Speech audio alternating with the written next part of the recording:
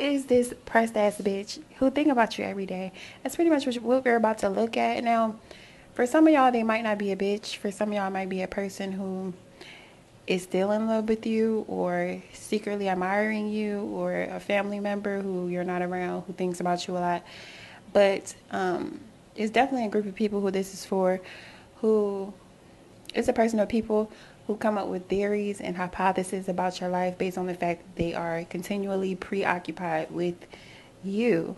So they type your name in the internet, they find ways to watch you, stalk, lurk, whatever way they can. They sit around and gossip about you in order to come up with something that makes them feel better about themselves or better about you not being in their life or whatever. That's the type of obsession I have to deal with, where I just be minding my business and then I'm just hit with some shit that somebody said, or somebody wants to randomly tell me how they feel when I don't give a fuck. Like, I don't want to be around you. I don't want you to like me. You're not the type of person I want around me. Why the fuck do you think about me every day? But that might not be your situation. It might be a love situation for y'all. So let's just get into y'all reading. I just wanted to do this intro so I won't have to explain at the beginning of every zodiac sign. But did I say that already? I don't know. Here's your reading. So, Capricorn. You could have Capricorn as your sun, moon, Venus, or Mars sign in your chart.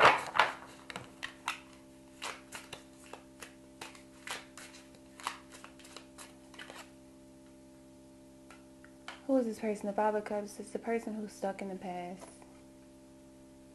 Either in their past, like they're stuck in their past, or they're stuck in some past disappointing situation that happened between you and them. So they're upset. That person. Okay, why are they obsessed with you? This came up. The Two of Earth. They feel like it's some things that you said that you didn't follow through with. They feel like they felt like things started and ended. For some people, they felt like you were a tease. I guess I should say this, reading this for 18 and over, because a lot of coochies and titties and penises and stuff in these pictures, but whatever. Yeah, somebody could feel like you were a tease, or you led them on, or you made them feel like it was going to be one way, but it was another way. Their most likely actions towards you is Chariot. Know what they're wanting from you is the Chariot. Their most likely actions, the Emperor. And this is your advice. The Tower. Lord. So, Death is here. It could be a Scorpio. You got Scorpio twice. The Tower twice. Aries, Cancer. Could be any sign, but what the person wants from you is the Chariot. So they want to travel with you. They want to go like the distance. Some of them want marriage. They want to go, because the Chariot represents perseverance and sticking together through whatever like obstacles come in between y'all. So they're wanting you to pretty much stick with them, be their ride or die type of energy. That's what they want. But they're most likely the actions in the near future is the Emperor. So they're wanting you to make some type of move in the near future. And because it's not going to happen, it's kind of like they're stubborn, or both of y'all are stubborn. Because the Emperor is Capricorn energy, but this is representing their actions towards you. So it's kind of like they're going to be mirroring you in the near future. Especially if you are kind of like not making a move. Kind of stuck in your ways of like,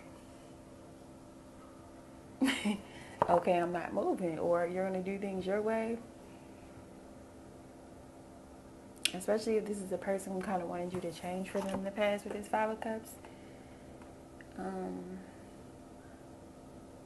they feel like things are up in the air, or I already explained that card. But the Tower is your most likely, well, your advice when it comes to this person.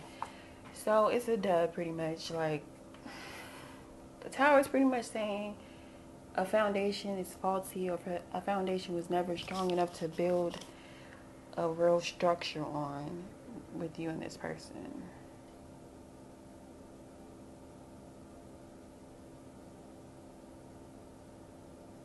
Yeah, this person is also wanting like lights, camera, action as far as sexually, because she's clearly like turned on, and that's what they're wanting.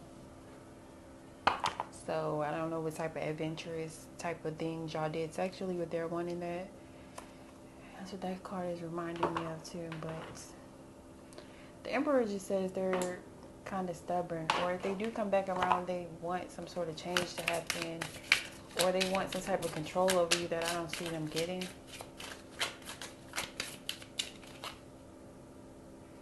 Got the Empress here.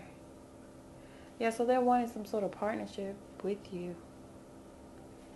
But I do feel like the person is reckless, kind of reckless. Y'all said, why the fuck?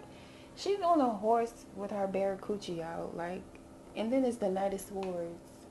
So that's somebody who doesn't think before they talk. So I feel like the person is reckless.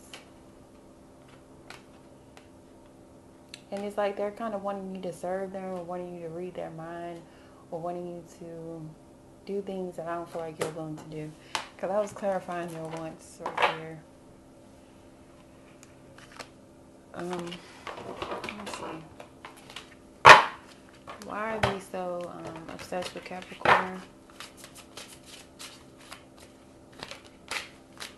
This could be the same person or a different person, but why are they so obsessed with Capricorn?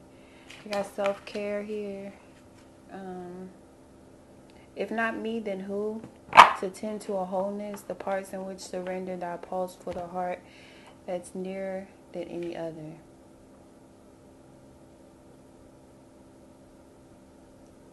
Okay.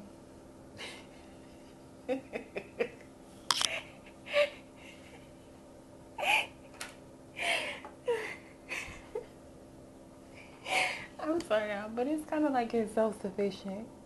It's pretty much saying the person kind of wants to have some type of control over you because you don't seem like you need them. Because the 31 is number 4, and that's control.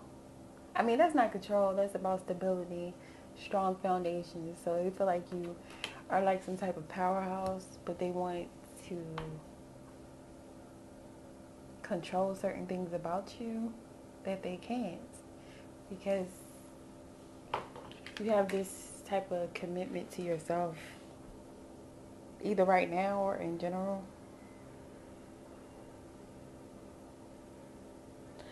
For some of you, this person could want you to take care of them.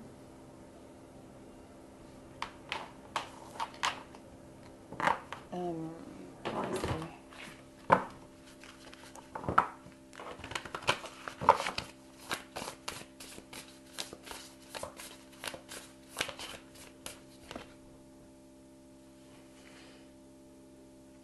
You got dreams here and boundaries.